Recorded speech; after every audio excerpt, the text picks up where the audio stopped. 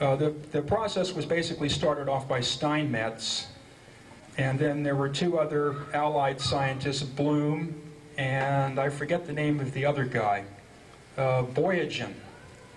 Bloom was the first one to discover that the dimensionality of magnetic inductance should be, rather than L squared, L being length, should be 1 over L cubed. In other words, per centimeters cubed.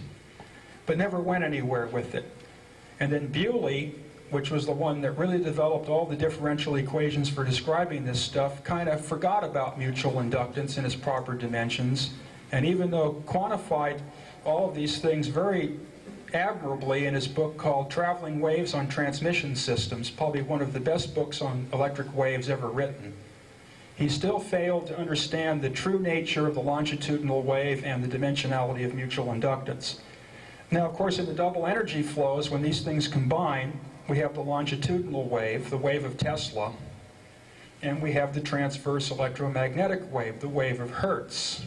This is the wave we use today for transmission. This wave has become completely forgotten, unless it incidentally appears because you have too big of a loading coil.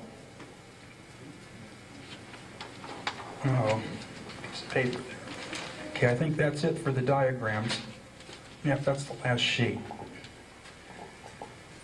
Okay, that kind of wraps up what my talk is on this. I know it's a pretty shotgun approach and scattered, but I tried to run you through the whole arrangement here. I think any experimenter knows where to begin. You're going to end up with an SWR of infinity as your desire rather than 1. You're going to find out that the plate current will dip down real nice.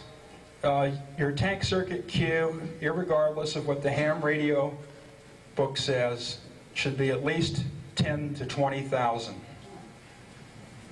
The way to accomplish this is with extremely heavy sheet copper windings and large quantities of vacuum capacitors in parallel. You'll end up with circulating currents of hundreds, if not thousands, of amps. The other approach is to use large series resonant circuits or resonant coils. You'll end up with voltages of anywhere between 50,000 volts to 1,000,000 volts. You will learn all about electrostatic gradients, punch through, flame outs, and all the pitfalls. It will be very difficult. And you will learn about ground impedance and the undesirability of inductance. A straight wire is no better inductance. There's no better way to establish an impedance than to have a nice long piece of number 8 gauge wire going from your rig to ground. You might as well put a resistor in the circuit. Everything has to be done with sheet copper. Any effective conductor of radio frequency current has to be a third wide as it is long. It can't be any thinner. Ground impedance has to be at least 100th to 1,000th of an ohm. If you can deal with all these things, you can get rid of your antenna and you'll have no more complaints from your neighbor except for that did-it-ah-dah did-it coming out of their telephone. So I'm going to turn this over to Chris, and he's going to go through some ancillary. Oh, actually, I was going to give you one more demonstration here. I'm sorry. We have the two networks.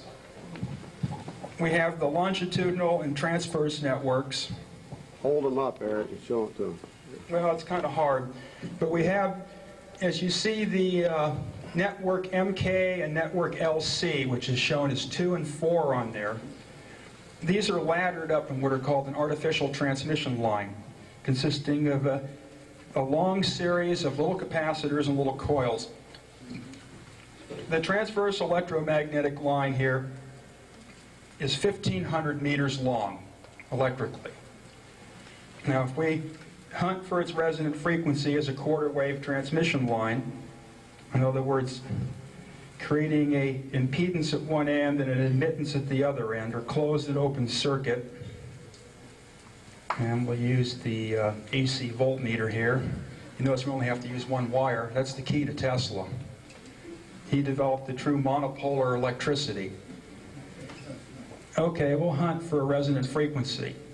Okay, we get a little kick there, a little higher than before. I'm not used to this oscillator, so I don't know what its calibration is. It seems a little different than the original. Things don't always work out on stage as you would like. Okay, it was supposed to be 53 kilocycles, so this is showing it about 60.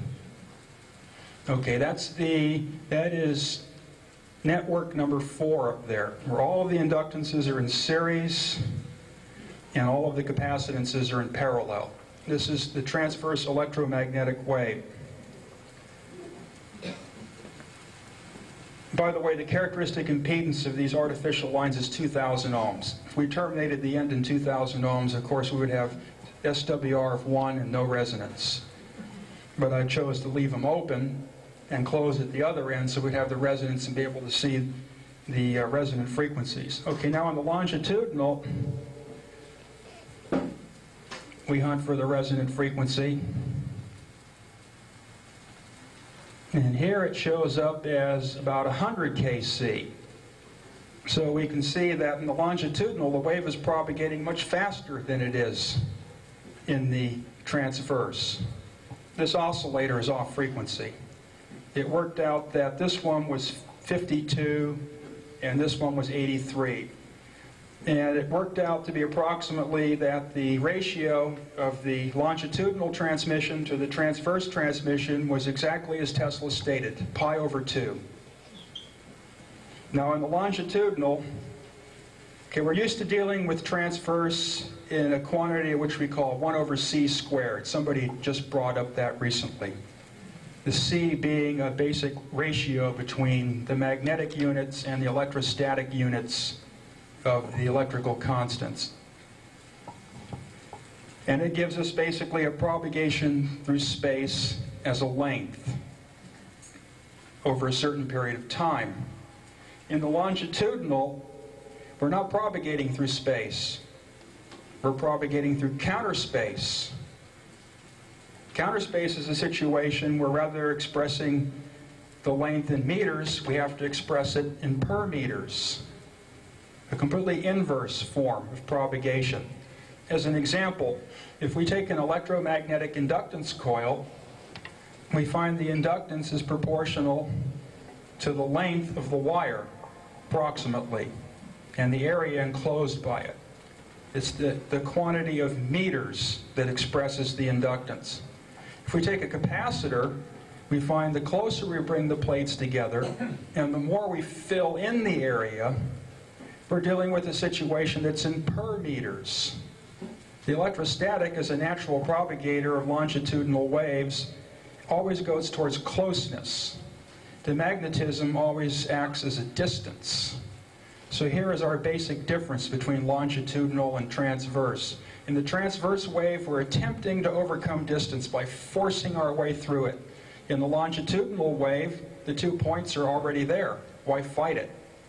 They're already one. And this was Tesla's fundamental discovery. This is the way that he was able to light up a light bulb at his receiver.